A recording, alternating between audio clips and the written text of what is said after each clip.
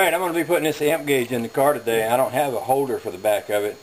What you usually have is like a piece of metal that comes up and across the back and down here, and these bolts hold it on. But on this one, because these hook to hot wires, this has to be insulated from the piece of metal, otherwise you'll ground it to the dash and short something out. I'm going to make a holder out of this tin can. This gauge fits down in it right nice.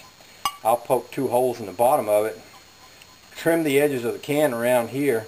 It needs to not be, completely covered over, because you have these little light slots. And the way you light these gauges, you put a light in the back of the dash and it shines through the glass here.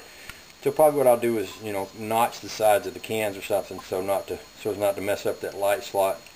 I'll get to work on that. I'll show you what it looks like when I get finished, and then we'll put it in the car. Okay, I got this made. It's might be a little on the flimsy side, but I still think it'll work. Basically, the gauge goes in here. I got 2 little rubber grommets on here to keep it from touching the metal, and then we'll put a screw on the back side of here.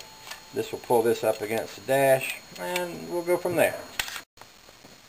Well, I don't know if you can see it down in there or not, but there's the back side of my gauge. The little homemade gauge holder is in place. I got it insulated with a couple of rubber washers on the outside. See, it's in the dash here from this angle. That's good enough.